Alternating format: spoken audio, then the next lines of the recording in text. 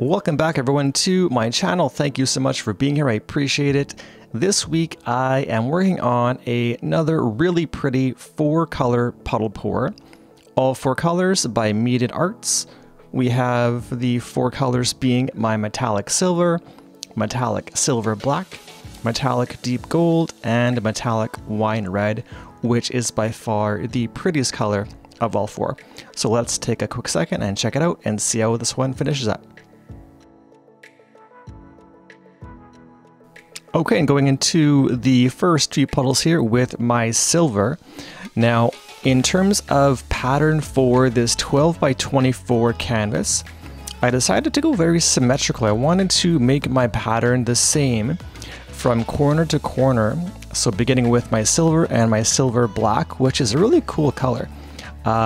Just picture black with some silver mixed in, that's what you have. So it's kind of a neat contrast between your straight black and your straight silver. So again, wanting to maintain a bit of consistency with my pattern throughout the entire pour before getting to the next steps later on in the pour. So let's keep at it and we'll get through it.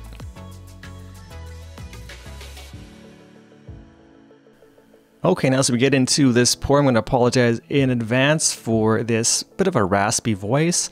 I went to a football game last night with my family and I cheered a little bit too loud and lost my voice for a short time, and I got this back, so you're gonna have to stick with me. Hopefully it adds character to the voiceover of this pour, in addition to how pretty the pour turned out. So again, the raspy from football, not from a cold or whatever, just too much cheering because I love our local team. And this pour again turned out fantastic.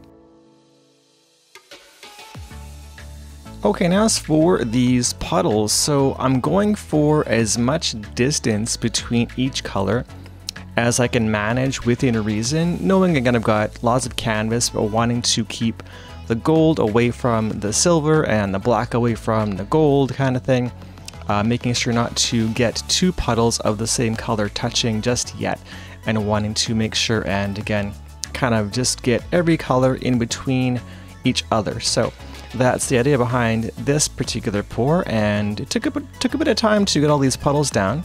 This is sped up a little bit, so bear with me through the puddle part. And we got a really cool pattern coming up in a few seconds on what I did to create my pattern and my dimensions, so stay tuned and we'll check it out. Okay, now just a question for all of you who happen to do this fun little paint pouring thing. How many of you out there have used the Meeden brand for acrylic paints?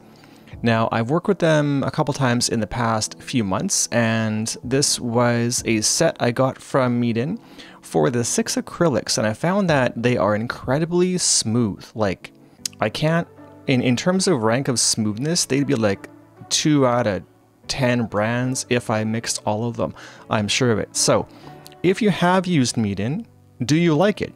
If you haven't used Meeden, I would recommend trying it just for the sake of something different, because unlike, let's say, an Amsterdam or Golden, which is quite thick, unless mixed with lots of medium, I found that the Meeden was equally as dense with lots of pigment, and just came out incredibly smooth and kind of liquid, which lets me get through the puddles with really nice ease. Okay, and wrapping up these puddles, I am deciding to wreck all these beautiful puddles with the back of my little paintbrush.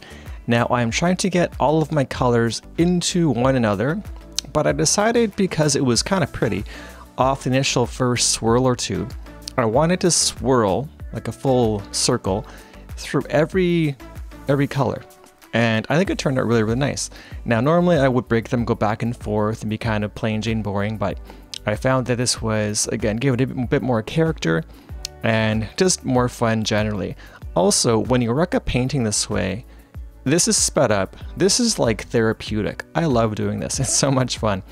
But anyway, as you can see, I've got some pretty patterns coming out of all colors, and we will get to some swipes in a moment. Now, actually, this is a great place for my question of the week. In terms of tools that are used for wrecking a painting, what is your favorite? I use the back of my paintbrush, which is rounded, so it's not digging into my canvas at all. It gives it a nice polished finish, and just love it. So let me know in the comments below what you use and what your favorite is. Okay, and here is that really pretty pattern I thought I wanted to kind of leave alone. Sometimes you can take a wrecked pour and simply just dump it off the sides and see what happens, but I wanted to get some swipes in. You guys all know I love my swipes, so going from left to right. Again, I attribute this nice swipe to the fact that the paint, the Meeden brand, I think is a really good paint and leads to nice swipes. This was my primary swipe, we'll call it, through the middle. Wanted to keep lots of those cells and lacing effects through the end, and going into my second through that nice red wine color. I wanted to try to get as much blend as possible through the middle, top third, and bottom third on each of my 3 swipes. So as for the last, I went through the gold and wanted to carry the gold and the red wine into the rest, which leads over the silver and the silver black. So all in all, I was really quite happy with how these swipes turned out. And let me know, am I a swipe expert yet, or have I got work to do? So let me know. Now, as I let my swipes settle for a few minutes, I used some extra of the red wine color and I believe the copper to fill the corners. Now, this is something I didn't do early on in my pouring career, not knowing any better. That when you go to tilt your nice lacing effects you had before, have a hard time rolling over the edges of your canvas. So if there's paint there to begin with, you have no intent on keeping or hanging on to, it's best used in this case to kind of cover the corners and have it fall off anyway, because it will lead to better effects in terms of your composition and what you intended on doing in the first place, than having your lacing kind of get pulled over and maybe distort what your plan was to begin with. Now, as we get into some of the tilts, I found that this tilt went actually really quick. This was 4 tilts and it was over. So one thing off the first tilt though I'll mention is I was really pleased with how everything was looking through the middle. It expanded quite well. The depth and width of the lacing was really nice. The metallics are all blending really, really well. And I really had, this was maybe a minute tilting total time. Sped up, it's a bit quicker, but anyway, it was 4 tilts and over, getting closer back to me. And remember to always recenter your paints before going in for a final tilt off your last corner, unless your intent is to lose that composition to begin with. So I always want to recenter my paints before my last corner, just to maintain your design pattern you intended.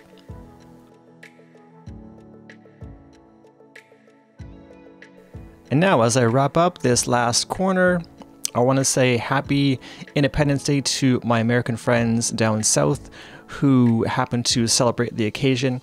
Hope it was safe and fun and you had a great time with your family, maybe enjoyed some fireworks and some great food.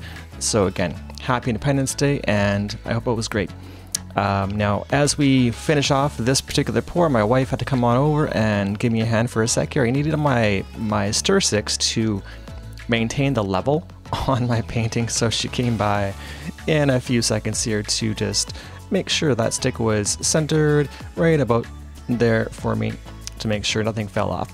And here is an overhead view of the finished product. Again, the Meeden brand for metallics anyway is really gorgeous. I found that this lacing and all the effects from the blends and the finished look just look awesome. So again, Meeden, give them a shot. They're worth the dollars if you have them. And anyhow, aside from my opinion of my painting, what do you guys think of how this turned out? I love your comments below in the comment section on how this turned out. And yeah, any comments or feedback are always appreciated. Thanks again for your support. Consider subscribing to the channel if you haven't, and we can see you again in the next one.